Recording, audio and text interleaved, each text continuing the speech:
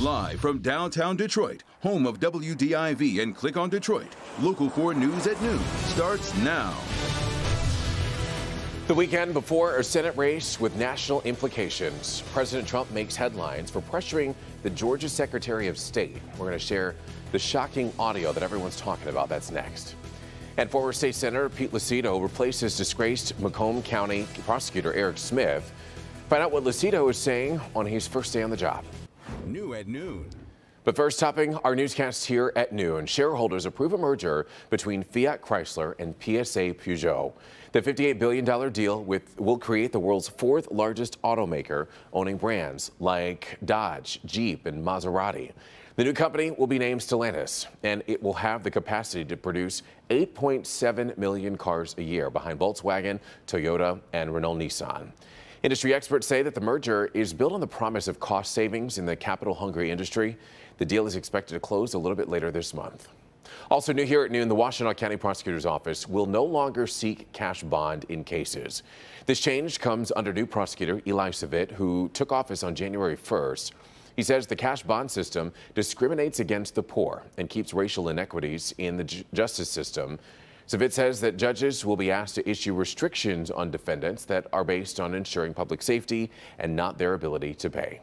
Washtenaw County becomes the first jurisdiction in Michigan in which prosecutors will not seek cash bail. And with the new year comes a fresh start in many elected offices. In Macomb County, today marks the first day of a new era in the prosecutor's office. Former state senator Pete Lucido takes over, replacing disgraced prosecutor Eric Smith.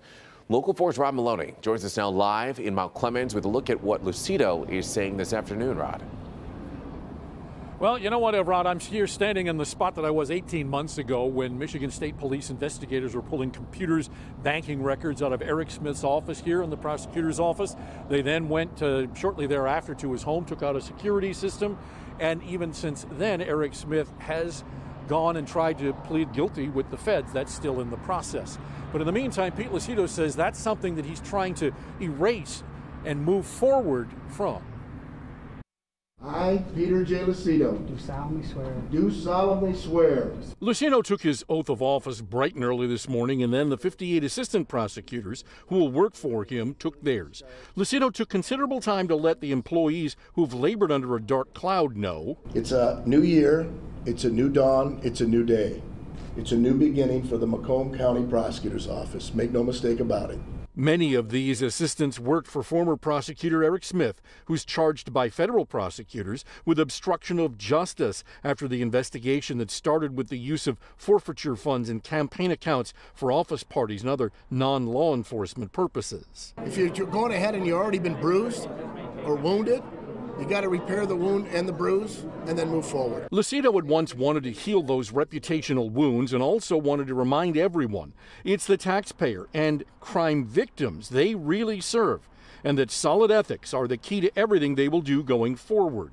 He asked everyone in the office to think back on the ideals they felt when they first took an oath to be an attorney. We represent all people of every walk of life, of every nature, and we want to ensure that they are served in the highest regards of trust. That's all I'm asking. Do your best. Now, Lucido says that he's going to be meeting with everybody in the office. He wants them to take their personal assessments that he had them do so that they can discuss who might go in better places in differing spots in the office, who might be better qualified for things. And he says that it's going to take a long time, it's going to be hard work, but he says this office can move on, and frankly, it must. Back to you. Okay, so Rod, where does former prosecutor Eric Smith's case stand today? Right. Well, he was supposed to plead guilty in his case back in December, but he ended up with COVID. So they've delayed his case now, and he'll be back before a judge, we're told, on January 27th. All right, we know you'll stay on top of it, Rod. Thank you. Right now, we're waiting for reaction from the White House after President Trump's brazen bid to pressure the Georgia Secretary of State to, as he put it, find more votes to change the state's election results. Tracy Potts has that recorded phone call that everybody's talking about. NBC News obtained this recording of President Trump calling Georgia Secretary of State Brad Raffensperger, begging him to change election results. I just want to find 11,000 780 votes, which is one more than we have, because we won the state. I only need 11,000 votes. Fellas, I need 11,000 votes. Give me a break. There's nothing wrong with saying that, that you've recalculated. Well, Mr. President, the challenge that you have is the data you have is wrong. The president pressures Raffensperger for an hour, even suggesting that not changing the numbers could be illegal. That's a criminal offense. That's a big risk to you and to Ryan, your lawyers. That's a big risk.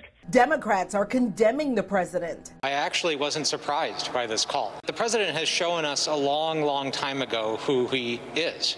No reaction yet from the White House or the Trump campaign. The president tweeted that Raffensperger was unwilling or unable to answer questions about this. The secretary responded, "The truth will come out." On Capitol Hill, a dozen Republicans are preparing to challenge the Electoral College results, and they're facing backlash from their own party. It's not an effort that I'm going to support. The new Congress is scheduled to certify those results Wednesday.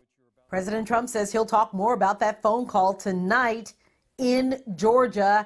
He's headed there for a rally to support the two Republicans in runoffs tomorrow that could determine the balance of power in the U.S. Senate.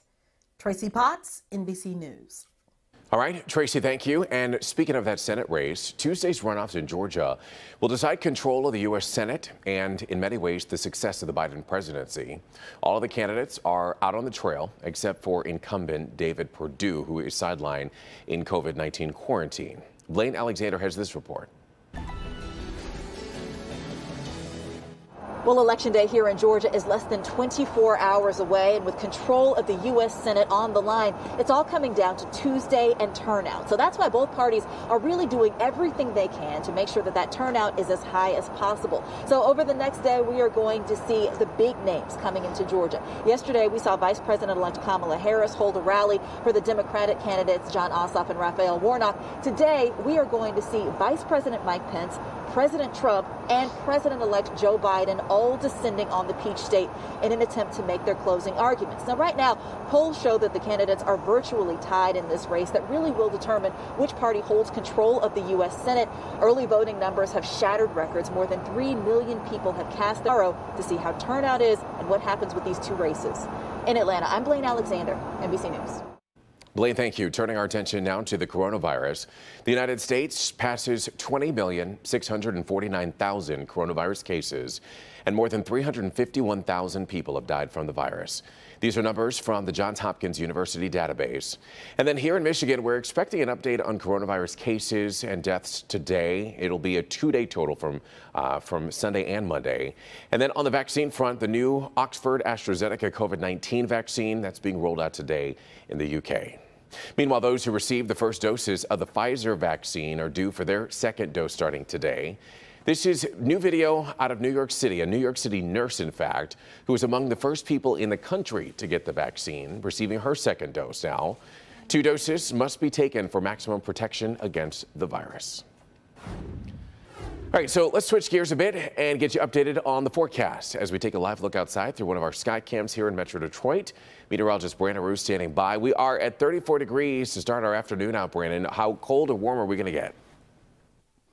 Well, we started the morning, Evrod, at 33, so we've moved a whole degree and not much more movement as we are stuck in the clouds together.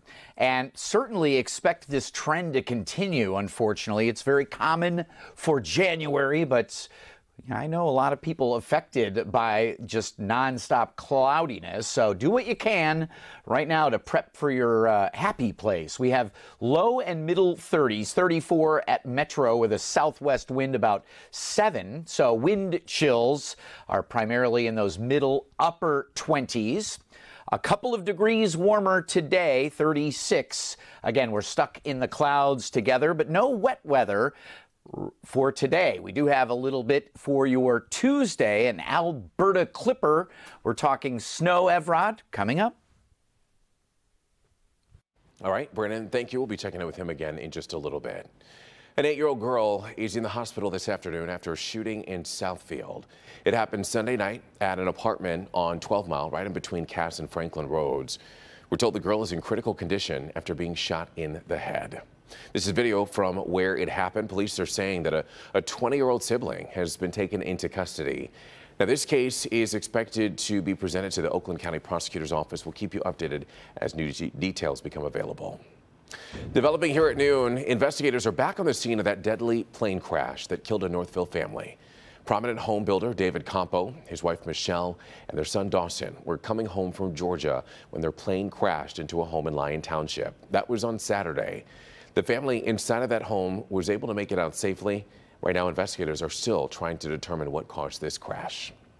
So to come here on Local 4 News at noon, Iran breaches the nuclear deal. What the nation is saying about its intent to assemble nuclear weapons. But first, a British judge rejects the United States' request to extradite WikiLeaks founder Julian Assange. We have the reason that a judge